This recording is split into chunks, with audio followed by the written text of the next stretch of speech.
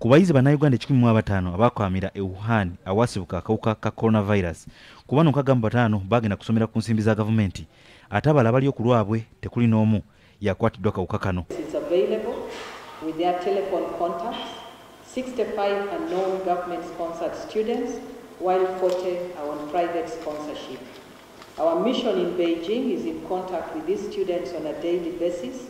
They created a WhatsApp group called mu kiwandiiko kisomeddwa Minisita w'ebyobulamu Dr. Jane Ruth Acheng mu lukikolo ggwanga olukulu olw'eggulu lwa leero gavumenti ya kuno terina busobozi kujjanjaba akawuka kano ng'era yeetaaga obuwumbi 25 mu obukadde 7 okulaba ng'eziyiza ekirwadde kino okuyingira kuno. Strongly advised to assess their capacity to handle the outbreak, bearing in mind that repatriation of persons from Wuhan city into the country may potentially be introducing the virus into the country. Right, Honorable Speaker, does Uganda have the capacity to handle a coronavirus outbreak in terms of specialized isolation facilities with specialized equipment?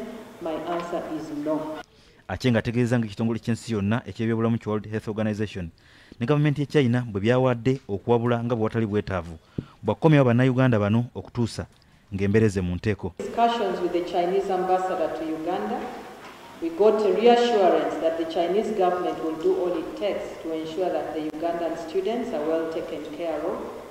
Students in the university halls of residence are being provided for food by the universities, while those outside the universities have to procure their own food. Ono ategeeza nti n'omuwendo gw'ensimbi ez'okupangisa ennyonyi okuzza abayizi bano kuno bwe ziri empitirivu obungi nga ziri wakati wa $5 n'akakadde ka $, ate nga n'ennyonyi ezimu zasazaamu engendo zaaze China. Kati gavumenti ya kuno ng'eyita mu kitebe kyayo China ne minisitule y'ensonga z'ebweru etaddewo $600 618 bwe bukadde bwa kuno obusoba mu 200 okuyambako abayizi bano okugula ebyokulya n'ebikozesebwa ebirala mu bulamu obwa bulijjo. As regards their welfare. As such, it is in the process of wiring $61,800 to support the students in the interim as more evaluation of the situation takes place. Funds can be sent directly to the students. Wetwogerera ng'abantu 255 basiddwa mu kalantini okwekenneenyezebwa mu malwaliro agassibwawo okuli Naggulu n'Entebbe okwekenneenya abatambuze abava e China nga ku bano kuliko 155 nga bannansi ba China 99 nga Bannayuganda okuli n'abayizi 10 abaziddwa bazadde baabwe okuva mu masaza ag'enjawulo. 265 travelers, both Chinese and Ugandans, traveling back home have been isolated for purposes of follow-up. Of these, 166 are Chinese nationals, while 99 are Ugandan citizens.